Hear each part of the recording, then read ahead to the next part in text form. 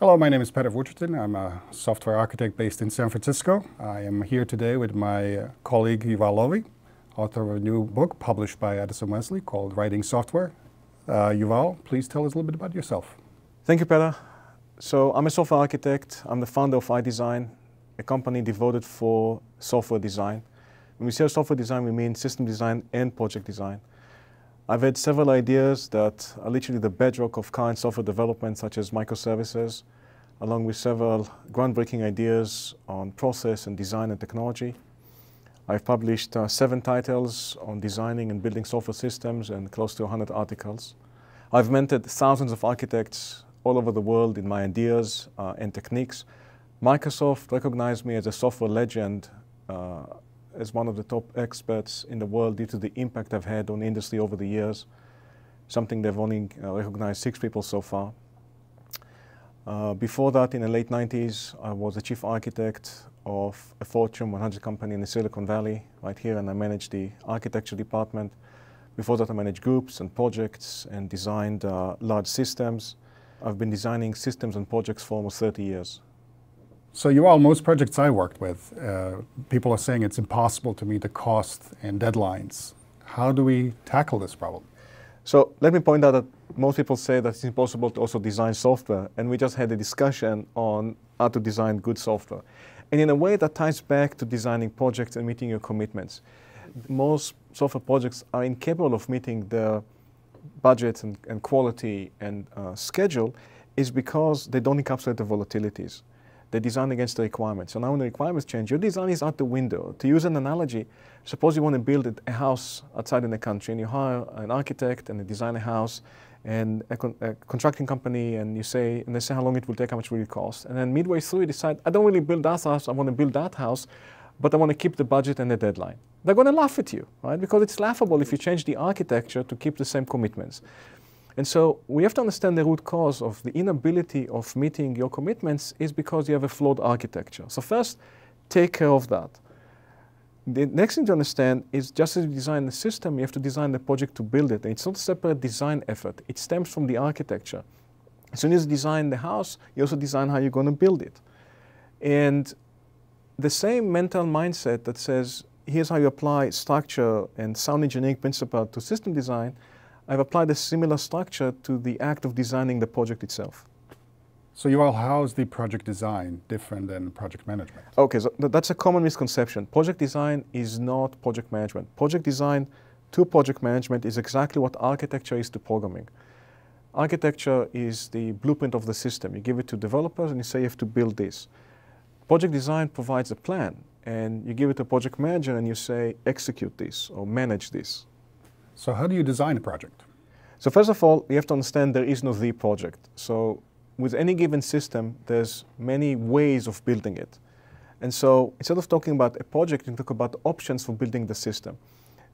In an extreme, if I have a 10-man-year project, I can build it with one person over 10 years or with 3,650 people for one day and anything in between. So there's always options for building a system. Now, if you think about these options, all of them offer some kind of a trade of time and cost and risk. And in a nutshell, what we do when we do project design is we model each of these options as a network of activities that reflect dependency between the activities based on the architecture. It's all coming out of the architecture. It's not done in the void. And we work into this network of activities, the availability of the resources and constraints you put on the project, and you start forking out of it various options. Then for each of these options, we calculate the duration, the cost, and even the risk. Yes, you can even quantify the risk of that option. And then you offer decision makers the ability to make educated decision on these options.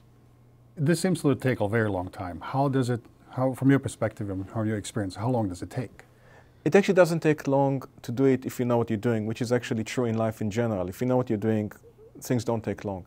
So with practice, project design should take about a few days, even for a large project. Now, it may take you time to gather the planning assumption and the constraints on the project. Those you have to understand. I mean, if you have the wrong constraints, you will come up with the wrong set of options.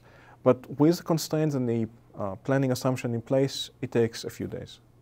What is the objective of the project design? The objective is fundamentally to drive educated decisions, meaning can we even afford doing the project? And if so, how do you want to build it? And this is typical in life. When you want to build your house out in the country, the first question of the architect is going to be, not do you like Victorian or modern, they're going to be how much money you have, right? Because nobody would design a system you can't even afford. Now, in software projects, we may do it the other way around, but at the end of the day, we have to answer the question, do we even want to do the project? Now, if you want to do the project, how are you actually going to do it? Now, that requires to be able to quantify the risk and the cost and the schedule. And most of the projects are so incredibly complex, you have to take these ability to quantify and calculate these things. Note, I'm not saying estimating, I'm saying calculating it as a way of driving the educated decisions of how to do the project. Now, the ultimate objective here is to get a fighting chance on doing the project. It doesn't mean you're going to succeed, but at least you're getting a fighting chance. If you don't do this, you will for surely fail. It doesn't matter how smart are the developers and how good is the technology. If you don't have enough time or money to build the system, you're going to fail. And so choosing the best option for building the system gives you a fighting chance. You still have to fight, but it gives you the best fighting chance. So when did you start designing projects using your ideas and techniques, and what's your actual track record? So even though in the book I'm showing a complete methodology, the methodology actually evolved over time. However, from day one, it never occurred to me to build a software system without architecture or without a plan. So I was always in the context of working with an architecture and a plan. Now, through the first part of the 90s, I started applying projects as networks and started tracking against that network. And then over the next 20 years, in the early 80s, I started working with customers all over the world, and I perfected quantifying the risk, making that as a planning tool. And I completed the methodology the way readers can see it in the book. Now, I have to stress that every project I was ever involved in shipped on schedule, on budget, with 0 defects. And I know it sounds outlandish and far-fetched, but this is what these ideas actually give you. These ideas are incredibly repeatable. It has nothing to do with me personally. And this is something that you would recognize in any other engineering discipline. And over the years, I've helped many ideas and customers achieve the same results. How do you find the management reacts to your approach and your ideas? Managers absolutely love these ideas. And the reason, if you look at most software management, software project management, management actually is flying blind. They have no idea how long things will take, how much will it cost, if should have done it in the first place. And if you think about business people, about their mentality, business people like to make decisions based on planning, based on budgeting. And it's a fair expectation on their part that the software professionals would rise to the plate and be able to meet their expectations. But they don't actually see that. And that leads to an enormous amount of friction and frustration and animosity between these two groups. And ultimately to failure, because without enough time or money, or doing something with time and money, but it's too risky, you actually fail. And then you got this vicious cycle where the business people don't trust the technical people and so on. Once you start designing project, you start building trust. Most of the projects suffer from a chronic deficit in trust. But when you start designing the project and start presenting options to management, you're sending a message. You're saying, I'm trustworthy. I'm accountable for what I'm doing, right? And that's another thing. Management don't respect developers because they don't do these things. They don't just respect architects because they don't do these things. But we live in a world where respect rises out of accountability.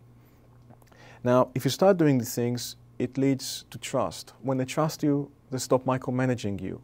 When they stop micromanaging you, they get out of your hair and let you do things correctly. So it's all a positive feedback loop once you start doing these things.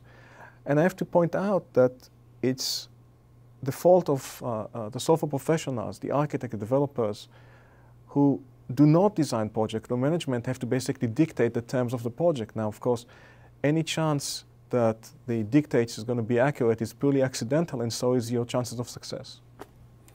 Of course, on the opposite spectrum of that, you have developers, techies, and all that. How do they take on this technique and these ideas? It turns out that developers hate uncertainty. Developers like to know there's a plan. They like to know there's leadership. Developers do not like the death march, because the alternative to doing project design is an endless death march. You may call it in different names, but a rose by any other rose is still a death march. And so when developers realize there's a steering hand, there's some principle behind it, that these commitments are real, they would also feel more committed. You see, if you just dictate a deadline, the developers don't feel committed for it because it's some arbitrary management dictate. There's nothing to do with reality. But if they trust the numbers and they know it's doable, they would actually pull their weight. So things change all the time. How do we actually deal with it? So it's important to understand that project design is not a crystal ball. It's not you will design a project and that's how reality is going to be. I said at the beginning, all it gives you is a fighting chance. Out of the set of options that we have and the constraints as we know it today, this is the best decision we can make. Now, as soon as you start executing, indeed things will actually change. In which point you have to track against the plan, identify when a trend of deviation from the plan happens and put corrective action against it, basically right the ship again. And so I actually show it in the book. I show how to track against the plan. But this is also real life. In real life, you have some grand ideas. You're going to study something. You're going to work. You're going to get married. Be a software architect. And then you execute against that plan and you make small correction against that plan. And that's basically how you should need to do it. But you have no fighting chance whatsoever if you have no plan for your life, right? You end up in a cardboard box in the street if that's your approach for life, okay? And so project design gives you the initial fighting chance. And then when the fighting starts, it gives you a frame of reference to track against and take the corrective actions. So whose job is to design the project? It's a job of the software architect. Now, think of project design as a continuous design effort. You design a system and then you design the project to build it. It's a continuous, there's no intermission, it's a continuous effort. Now, architects like to design things, and so let them design things. And project design, and I show it in the book, is a highly engineered task. It requires calculation, it requires structure. It's not something they teach in MBA schools or in PMP classes. It's also true that the architect is the only person in the team with the skills and the insight to actually do project design. The architect understands what are the riskier part of the architecture, how long things should probably take, who is the more capable team member, and so on. It's also by elimination. Who should do it? Would developers do it? No, developers want to code. Should managers do it? No, managers want to be managers. So who's left? It's the architect. Now, the project design doesn't stay with the architect. The architect gives the project design to the project manager to execute. And even during the project design, the architect has to work with the project manager on producing the project design. But that's no different when the architect is working on the architecture. You also have to work with marketing or with a product manager on producing the architecture. Okay? So it's not a siloed effort. You do it in context with other stakeholders in the project, but ultimately it's a job of the architect. Well, thank you, Val. I've learned a lot, and it's very inspiring to hear. And I hope the others in our industry, embrace this book and write the software. Thank you. For me, writing this book and publishing it is the culmination of almost 30 years of working in the software industry. And I was personally very fortunate to always be at the right place at the right time to see what works, what doesn't. To be part, even as a junior architect, of part of massive efforts. To be part of cultures of excellence, which allowed me to experiment with these ideas. And for me, the book is almost a way of paying back to the industry. So thank you. Thank you.